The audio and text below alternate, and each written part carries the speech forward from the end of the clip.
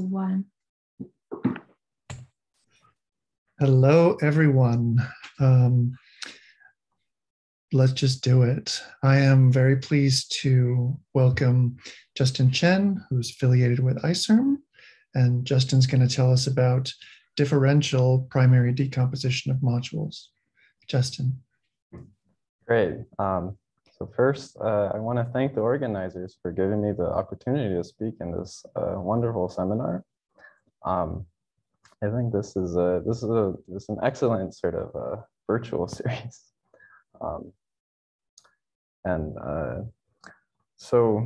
Okay. I want to talk today about primary decomposition. So of various flavors, differential being one of them, hopefully also numerical as well. I want to focus on sort of general modules. Okay. I think typically primary decomposition is well known for ideals, okay, but maybe a little less well known for general modules. Essentially everything I'm going to say today is based on a couple of joint works. So there's one with Yairon Cid-Ruiz, others with Marc Harkonen, Robert Krone, Anton Leykin, and then there's also a Macaulay 2 package, which sort of all 5 of us jointly have worked on as well. Before I get started, just a minor sort of technical note. So I'm going to be writing on screen, and so sort of to put my screen down, I'm going to actually turn off my video. Okay. All right. So just to make sure we're all on the same page here. Okay. Let me just sort of recall for you some basics of primary decomposition. Okay. So maybe just as some setup.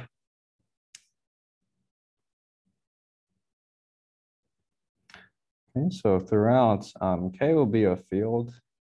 I will typically take it to be of characteristic 0, especially for the differential parts.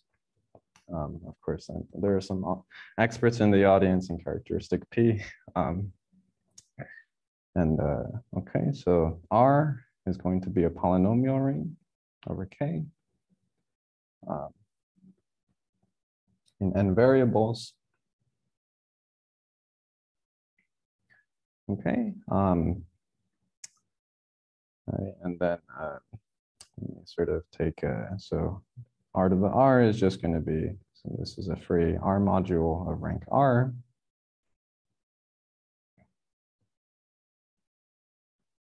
Okay. Typically I'll use U inside R to the R to denote just a submodule. Okay. U or sometimes M. Okay. So well, okay. So in general, what is a primary decomposition of an R module? Okay. So let's just say if now M is just some R module. Okay. And I guess this bit doesn't really need any of the assumptions. Really only needs Noetherian-ness. Okay. For all the modules I will talk about today will be finitely generated.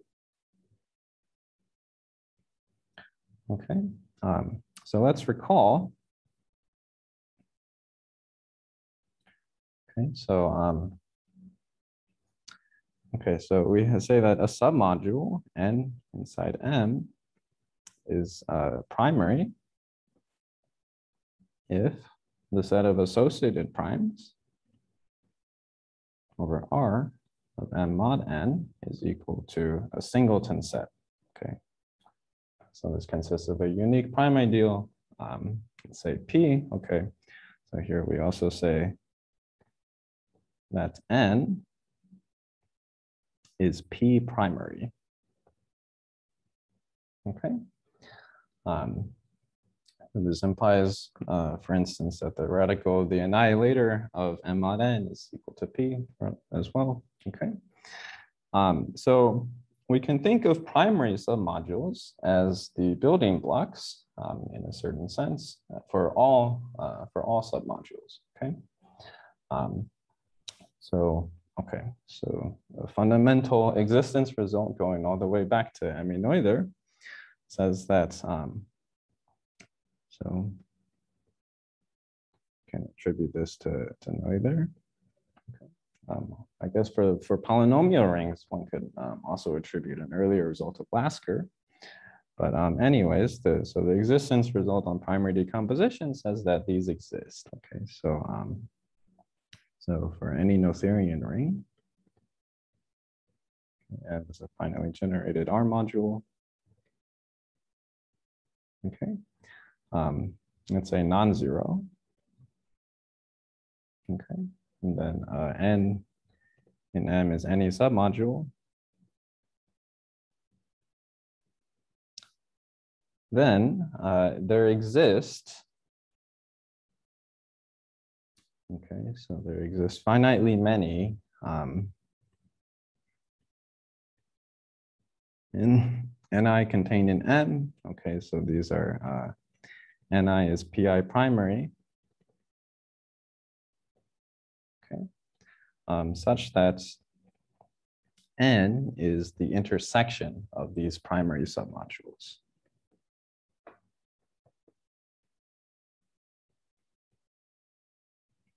Let's say just the letter T, okay, and I. Okay, so what this says is that any submodule of a finitely generated module over a Noetherian ring can be expressed as a finite intersection of primary submodules. Okay, so this is so we can so we call this expression a primary decomposition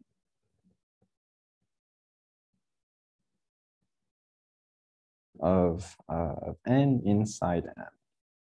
Okay. All right. So as stated, there's this is a very sort of general result. Okay.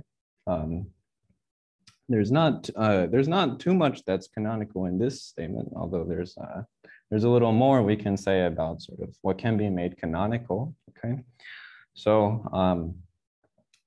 for instance, we can also talk about minimal primary decompositions. Okay, so you can say that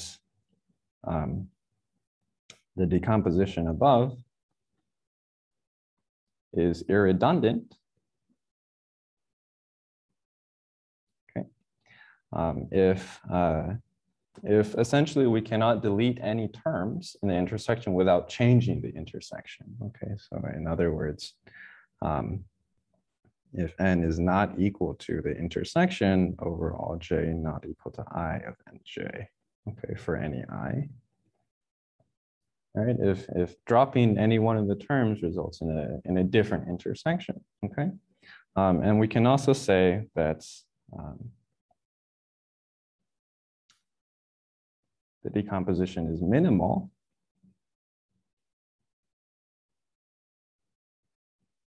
if it is first irredundant and these primes, PIs, are distinct. Okay. Okay, so one way to say it a little bit formally is that this is equal to this if and only if I is equal to J. Okay, so this is what it means for a decomposition to be minimal. So it's irredundant and these associated primes are distinct for each component. Okay. So if we have a minimal primary decomposition, then the set of primes PIs are exactly the associated primes of M mod N. Okay, and so that will sort of that will certainly be unique depending only on N and M. Okay. So Of course, I should mention that starting from any primary decomposition, we can obtain a minimal primary decomposition. Okay, so you can sort of first achieve irredundance, okay, and then among given irredundant one, you can always sort of make the associated primes pairwise distinct as well, just using the fact that an intersection of primary submodules is again p-primary. So this is so minimal primary decompositions always exist. Okay. All right, so maybe just to give a sort of classic example, okay. Just to draw at least one picture, okay. So for instance, if we look at the polynomial ring in two variables, okay, so this is going to be somehow the first instance of a non-trivial primary decomposition. So if I take this classic ideal, right, to be x squared generated by x squared and xy, okay. This is a nice monomial ideal, okay. It defines a subscheme of the affine plane. So for instance, one possible primary decomposition is given by this.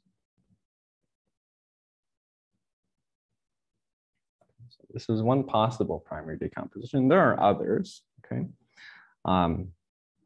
So can ask sort of what is the geometric meaning of primary decomposition?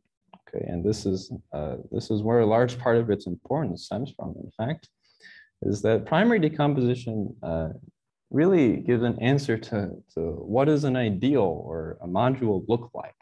Okay, so when we visualize an ideal or a module, what we're actually thinking of is the primary decomposition. Okay. So to draw a picture of this ideal, I will in fact draw the primary components. Okay. So okay, here's a line. Okay, so this is x equals 0.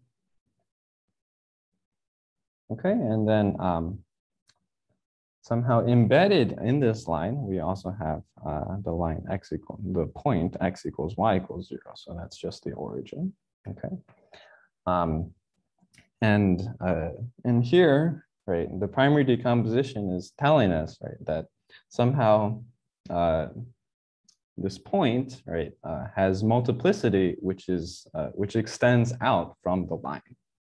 Okay, so somehow this embedded point has some extra multiplicity, which is not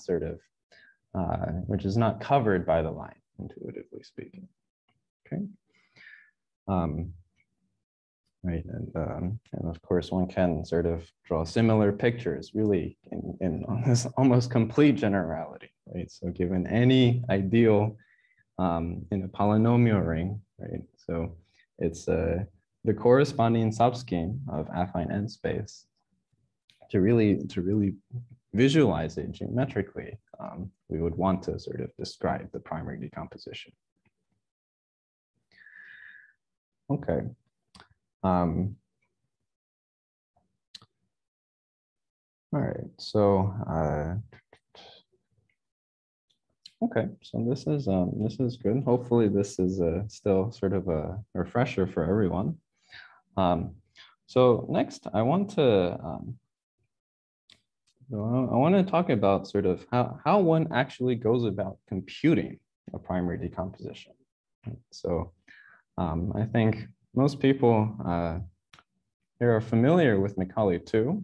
Okay, so if you're if you're given an explicit ideal and asked to find its primary decomposition, you could just go to Macaulay 2 and type it in, right, and ask type primary decomposition of the ideal.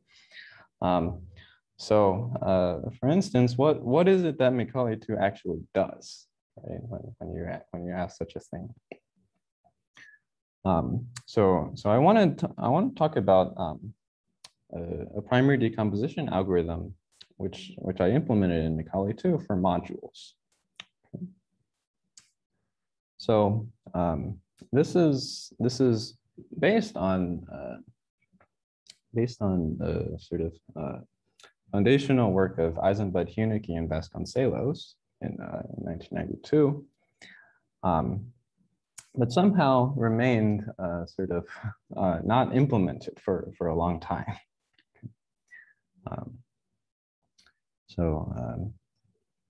Just sort of drop a citation. This is direct methods for primary decomposition.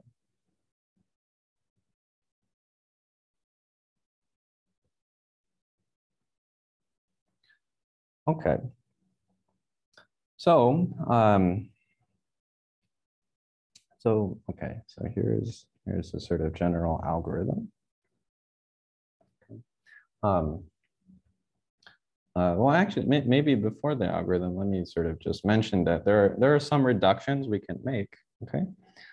So because we're working with general modules, we are able to make sort of general reductions. Okay. So that's one benefit of working with modules in general. So for instance, we can always just pass from m to the quotient n mod n to assume that n equals 0.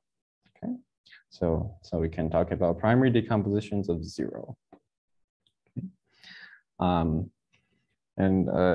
We can even sort of pass rings. Okay. So if we were working over sort of arbitrary finitely generated K-algebra, we could actually pull back to the polynomial ring. Okay, associated primes and intersections will behave well. So this is one reason why assuming that the polynomial ring, the underlying ring is polynomial ring, is kind of a harmless assumption. Okay, so now, so let's say we have just a module over a finitely generated module over a polynomial ring. Okay. So how would we go about finding a primary decomposition of 0? Okay, so broadly speaking, one can divide into 2 steps. Okay, so the first step is to find all associated primes.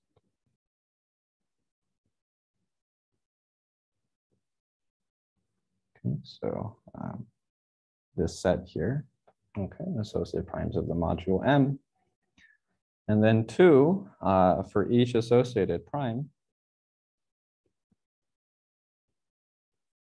okay, find A, sort of emphasize this article, A, P primary component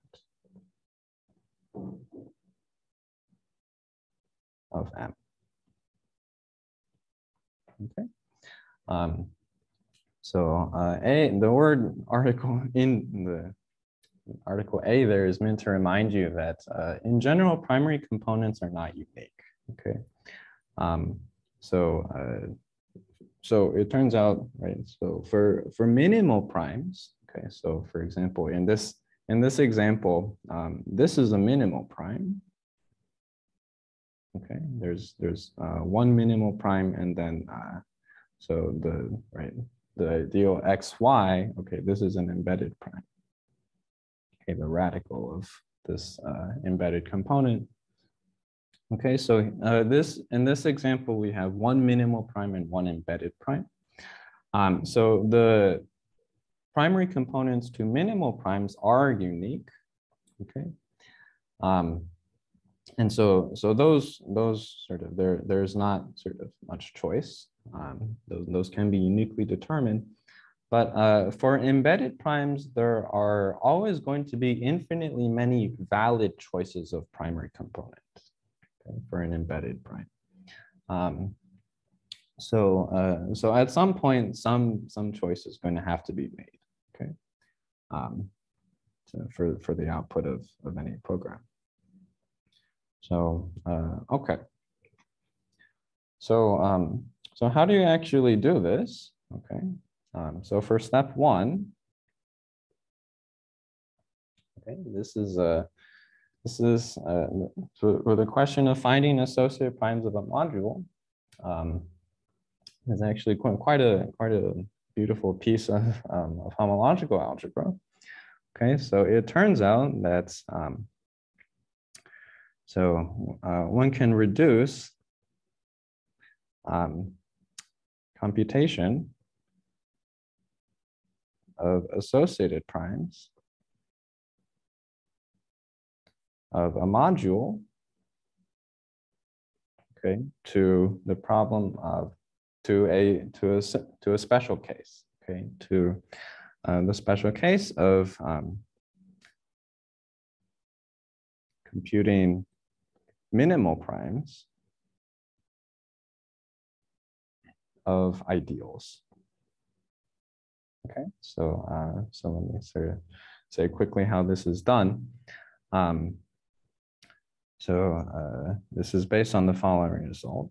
Okay, so the associated primes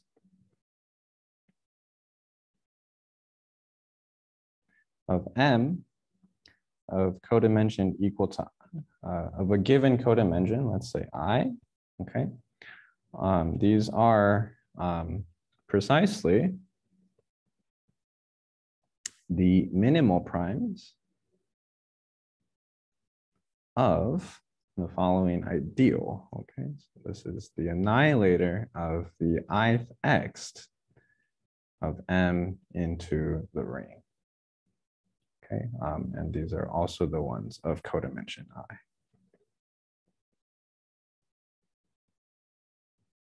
Okay, so what this tells you is that if you want to compute associated primes of any module, what you can do is you can take a free resolution of the module. Okay, you can take the free resolution, then you transpose it, okay, and then compute the homology at each spot of the transpose complex. That will give you these X modules, X to I, N to R. And then you take the annihilators of each of these homologies, that's an ideal. And then we just need the minimal primes of each of these ideals. Okay, and then for each one, we only care about the ones of codimension exactly equal to I. Okay. So this is how one can compute associated primes. Okay. All right, and so next, now that we have all the associated primes, how do you get a p primary component for a given associated prime p? So, well, there are okay, so there are sort of two cases, okay, depending on whether or not the associated prime is embedded, okay. So, so for step 2, okay, so if the associated prime is minimal, okay, then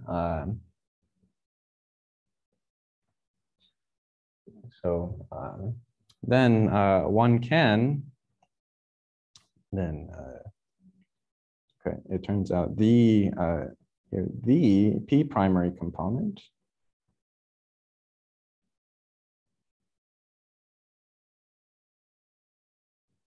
of M is given by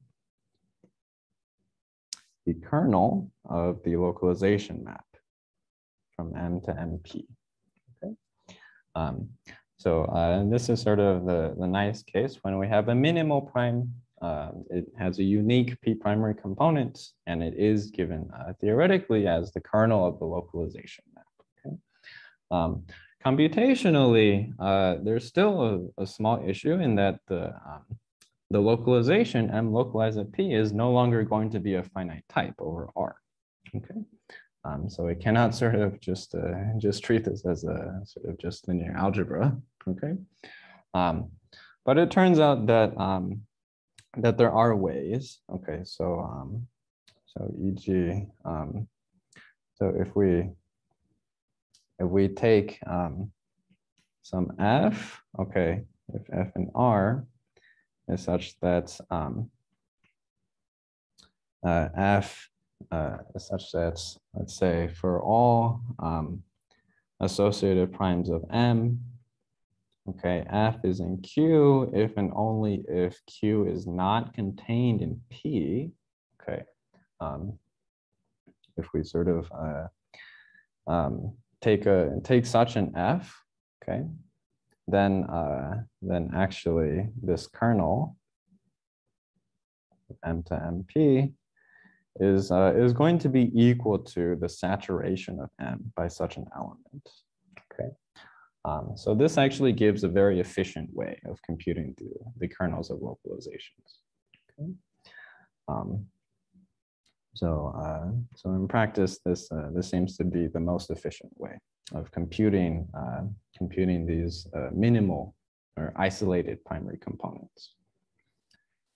Okay, so these are for minimal components. Okay, and then okay, so then if P is embedded,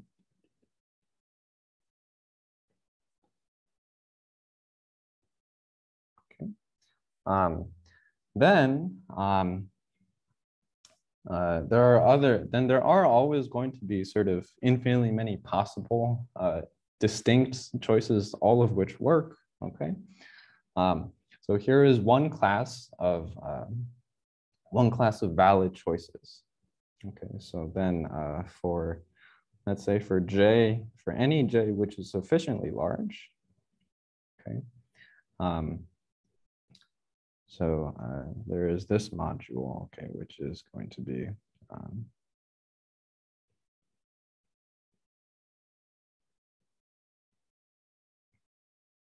okay, this is a valid P primary component. Okay, so here, so I haven't sort of defined all of these. So let me not sort of go into too much detail here. Okay, this hole is the equidimensional hole of 0 in this module. P bracket J is the bracket power, okay, of the prime of the embedded prime P, where I raise each generator to the jth power.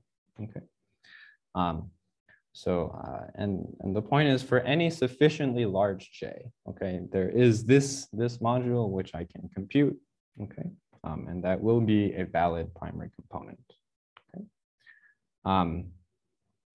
so of course, one would like to know, right, how far do you have to go? How do you know sort of when a J is large enough to work? Okay, so one can sort of treat this as follows. So in general, so one can compute sort of Q primary. So this is in the case that P is embedded. Okay, so so if we assume that P is an embedded prime, okay, inductively we can assume that we already have all Q primary components for Q, an associated prime of M, which is strictly contained in P. So inductively, we can assume we already have these components. And we can also compute. What we can also compute is actually the intersection of all Q primary components for Q contained in P. Okay, so so the intersection of all Q primary components for Q. So now this is sort of including Q equals P. Okay, so although the sort of individual P primary component is not well defined, okay, necessarily, the intersection of all the components for associated primes contained in P is, okay. And so that means that if we have a candidate for a P primary component, okay, we can simply sort of intersect it with all the ones strictly contained in P, and thereby validate whether or not this candidate is correct. So, so thus, given candidate for a P primary component, we can intersect it with all components for Q strictly contained in P, and check if this equals the intersection of all components for Q contained in P. Okay, so this gives us actually a rather efficient stopping criterion. Okay, so we can sort of we can just start trying these candidates, these hulls, okay, for various small j's, okay, and then we check, does this intersection match? Okay, if not, we sort of increment and try again, and eventually this is guaranteed to work. Okay, so so putting this all together, it gives this this iterative procedure for computing a primary decomposition of any module. Okay, so we first compute the associated primes. Okay, we take these annihilators of these X modules, compute their minimal primes. Then we compute the minimal primary components. Okay, those are sort of unique. Those are just given by these saturations.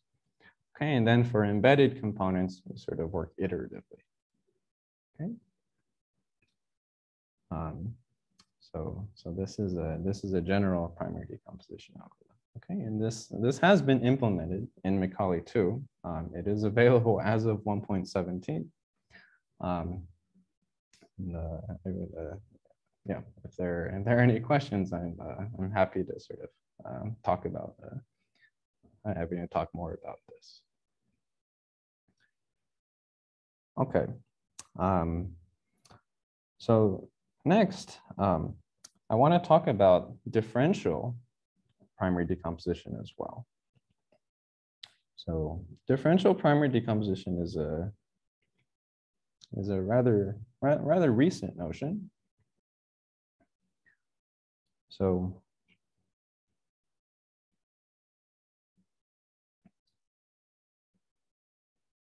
let me sort of introduce some of this notation.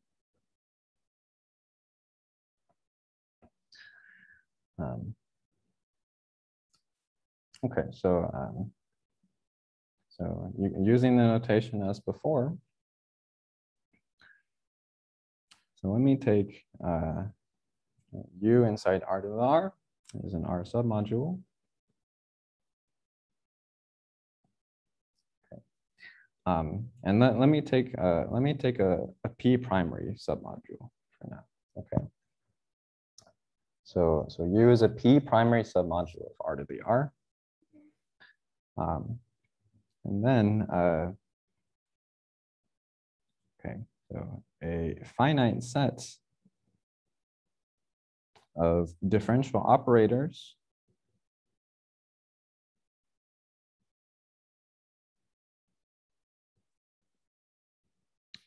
so right, delta 1 to delta n.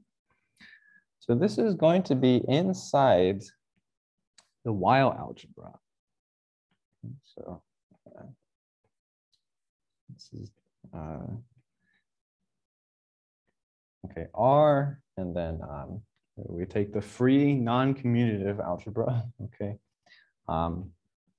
over R on these new symbols D1 up to Dn, okay, and then we impose the usual Leibniz, okay, commutator condition that xi, the commutator of xi with dj is equal to delta ij. Okay. So if I have a finite set of these differential operators with polynomial coefficients, right? The coefficients are elements of R. So we say that this we say that delta 1 to delta n are a set of Noetherian operators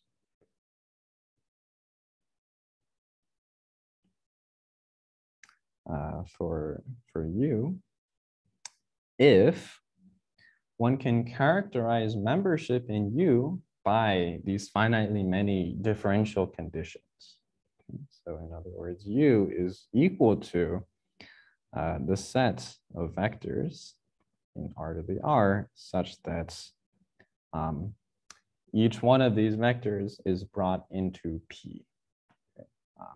Actually here, these are actually tuples. Okay, so these, yeah, so these are not just operators, these are R tuples of differential operators. Delta I of W is in P for all I. And actually, let's not use M here. Let's say S. Okay.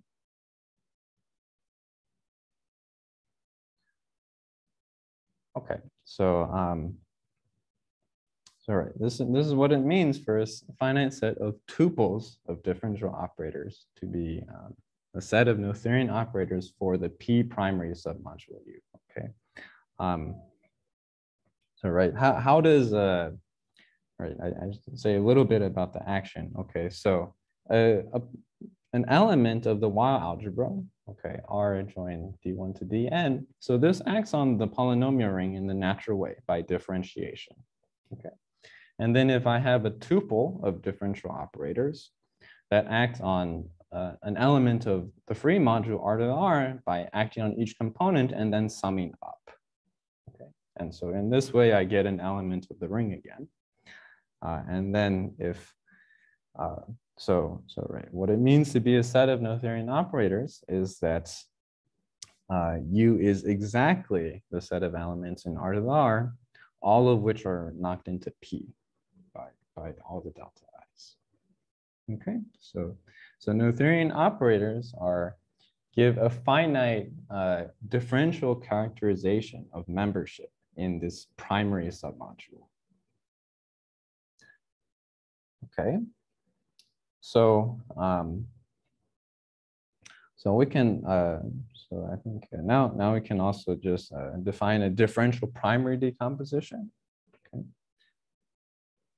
Okay, so notice here that U in the definition of Noetherian operators, we require the submodule to be primary. Okay. So now let's consider the general notion. Okay, so in some sense the global notion. So if now U inside R to the R is an arbitrary submodule, so not necessarily primary. So then a differential primary decomposition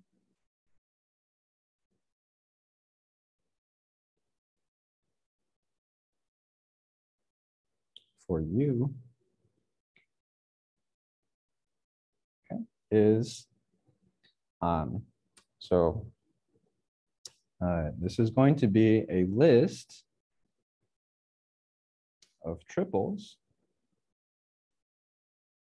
Okay, so the first element is going to be an associated prime. The second element is a little bit technical. So SI is going to be a set of variables which are a maximal independent set of variables modulo PI. Okay, and then finally, I'm going to have a list of tuples of differential operators again. Okay, so where so PI is an associated prime of R to the R mod U. Okay, SI is a maximal independent set of variables so modulo PI. Okay, and And we have the following, okay, so these AIs are going to live inside, okay, so here,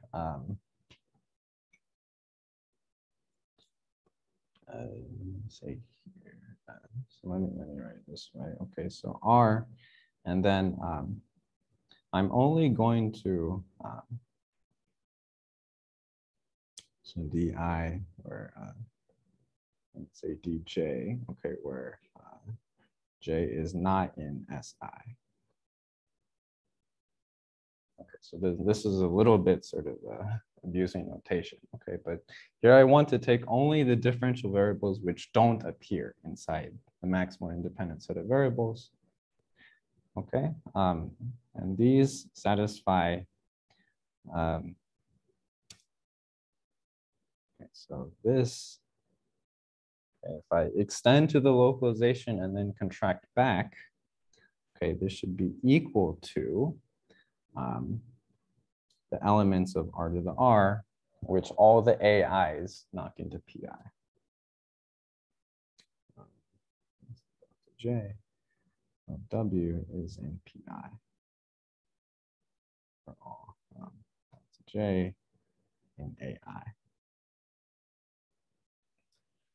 Okay, so so here, right, what sort of the important thing to keep in mind is this left-hand side. Okay, so this left-hand side here, right, this is not a primary submodule. Okay, what this is exactly the intersection of all Q primary components where Q is contained in PI. Okay, this is exactly sort of this downward intersection. Okay, but again, sort of we have this sort of analogous differential, this list, finite list of differential conditions on the right-hand side. Okay, so so this is what we call a differential primary decomposition. Okay, for this arbitrary submodule. Okay, so I should say this this notion was introduced by Yairon Cid-Ruiz and Baron Sturmfels. Okay, and this is they introduced this in a paper that sort of first appeared this year. Okay, and okay, so they also managed.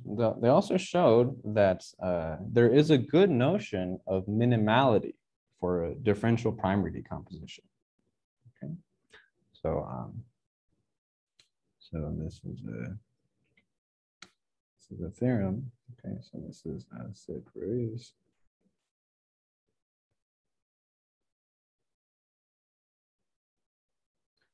Okay, so okay, so we can refer to the size of a differential primary decomposition as the sum of all of these sets, the sum of the sizes of these sets AIs. Okay, so this counts the total number of differential conditions that we need in this differential primary decomposition. So that's what we call the size. Okay, so they show that any differential primary decomposition, abbreviate it this way, has size at least the so-called arithmetic multiplicity of U. Okay. And then furthermore, so a differential primary decomposition of U of size equal to the arithmetic multiplicity always exists.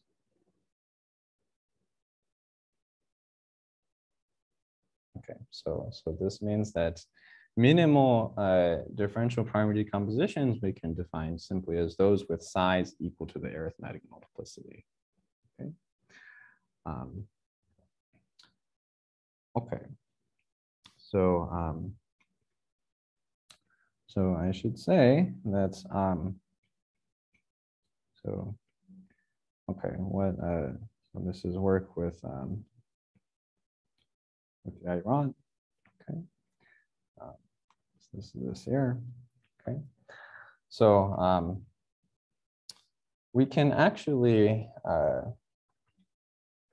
so the way one can compute differential primary decompositions, it relies on first understanding sort of what are primary submodules from a differential point of view. Okay,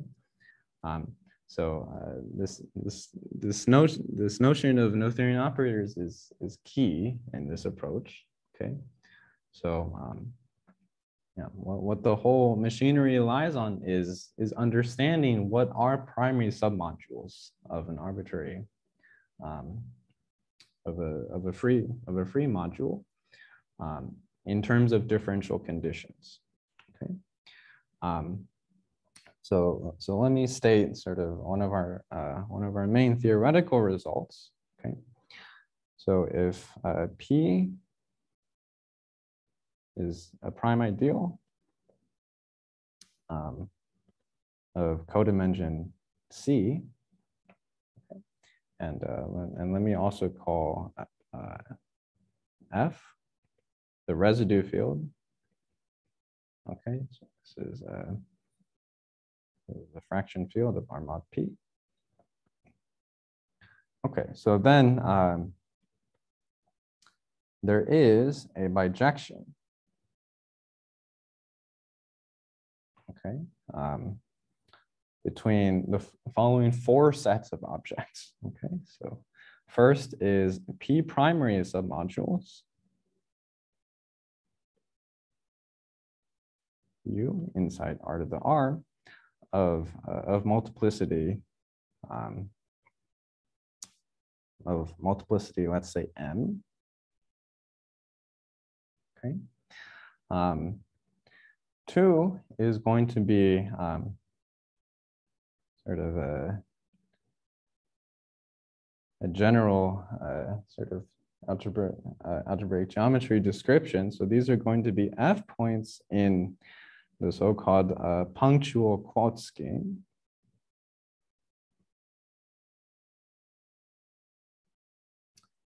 Okay, so this is written this way. So this is quad M of the power series ring. Okay, over F in C variables. Okay, three is going to be, this is M dimensional F subspaces of this ring, or sorry, this module. Okay. Okay, and then finally, so M dimensional F subspaces of the so-called Weil-Noether module. Okay, this is F tensor. So let me just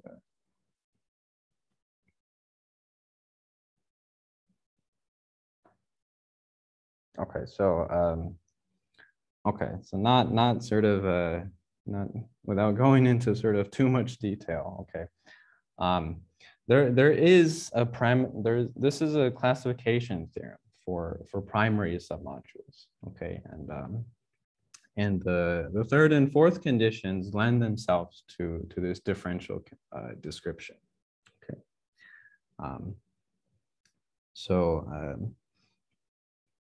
okay, and actually sort of moreover, sort of important point is that any F subspace, so any F basis of the subspace in really sort of three or four can be lifted to a set of Noetherian operators.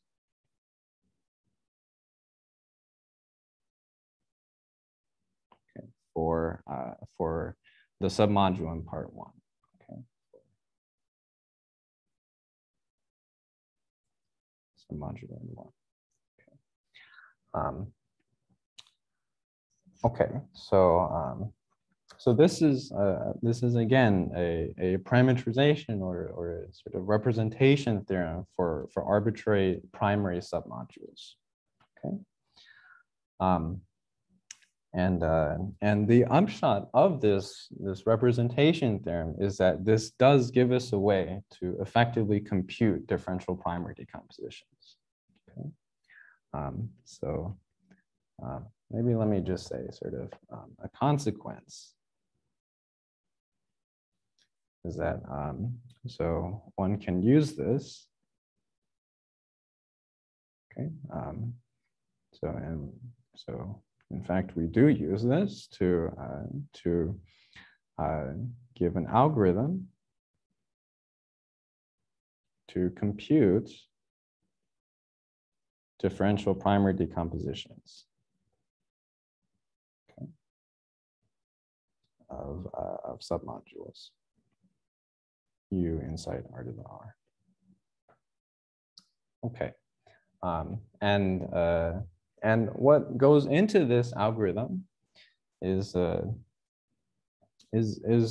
of superficially similar to the previous algorithm. Okay, so here we had these two steps. Okay, first find the associated primes, then for each associated prime find a primary component. And here to give a differential primary decomposition, we also first need to get the associated primes. Okay, which we can again sort of use this X method, but then to get primary components, or to get sort of these differential operators, okay, these tuples of operators AI, okay, we can simply do linear algebra over this function field. So so really the function field is where we invert the variables in SI, and then pass through the residue field F. Okay. But the point is working over this extended field and doing linear algebra over this. Okay, we can compute these finite sets AI. Okay, which give the differential primary decomposition. Okay, and then one final note maybe that I'll make is that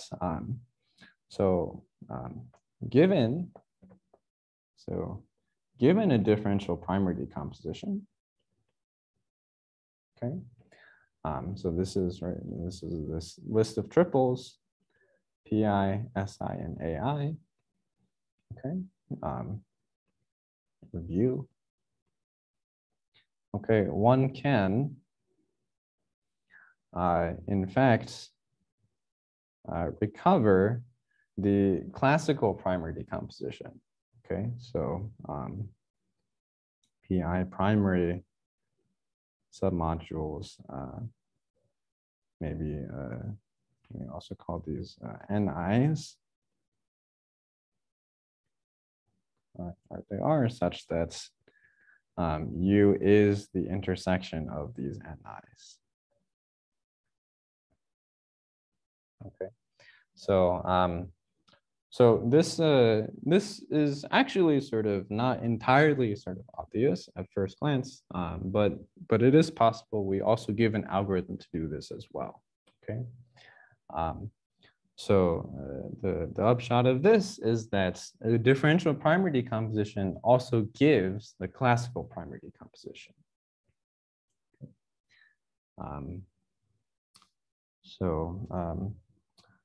Okay, I think maybe let me end there for now. Thank you for your attention. All right, let's thank Justin.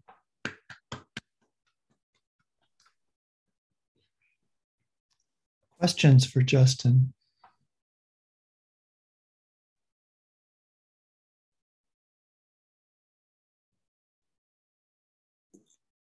So maybe this is a crazy question, but this theorem you showed us with this all these bijective correspondences, Yes. you know, exactly.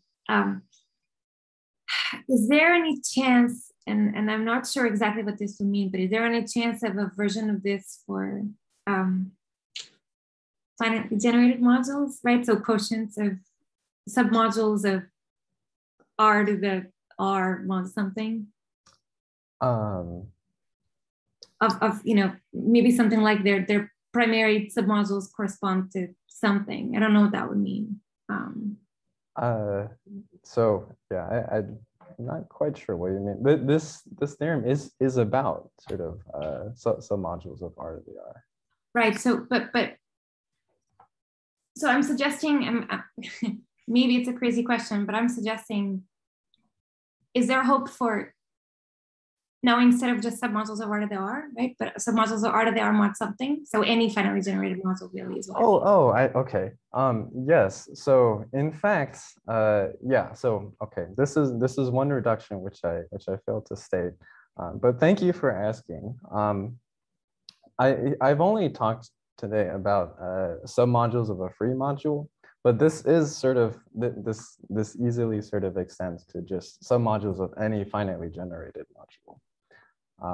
So yeah, this is. So is the correspondence here that maybe, I don't know, maybe the version 3 would be n-dimensional subspaces of quotients of that power of the polynomial ring? Yes. So essentially, okay, what one can do is essentially just resolve. Okay, so if you have say an arbitrary finite module M, you write it as a quotient of R to the R, and then you have first syzygies K, and then right, so primary submodules of M then correspond to primary submodules of R to the R that contain K. And so sort of just by making sort of the obvious changes, okay, to sort of subspaces that contain sort of a certain other subspace. Okay, you can generalize this to sort of to arbitrary finite modules. Great, thank you. Yes, thank you for asking. Justin, one thing I was curious about is, so like, for instance, the Eisenbud, Hunicke, Vasconcelos algorithm that you implemented, that one feels to me computationally expensive. Yeah, so that's a good point. So the original paper of Eisenbud, Hunicke, Vasconcelos, I think sort of I think they were not so focused on optimization. Sure. And so some of the criteria that, for example, stopping criteria are rather inefficient. So for instance, I think I sort of yeah. So for instance, they this is one example of an optimization that I made. So taking just bracket powers instead of ordinary powers. Ordinary powers are sort of, if you have a large number of generators, will in general take much longer to compute than bracket powers. And they also, for instance, give a different stopping criteria than this one that I mentioned here, which is yeah. So this. I think sort of yeah, there are, of course, a lot of sort of good ideas in the paper, and with sort of careful tweaking, one can optimize them quite well. And do you actually do this annihilator of X condition in order to calculate the associated primes? Yes. Just feels very expensive. Yeah, so yeah, that is sort of one sort of non-negotiable cost to this algorithm, is that you do need the free resolution. But for instance, if you're only interested in, say, sort of the primary decomposition up to a given codimension, you can also sort of pass that information to only resolve up to this point, and this can give great savings as well. Cool. Thank you. Mhm. Any other questions for Justin?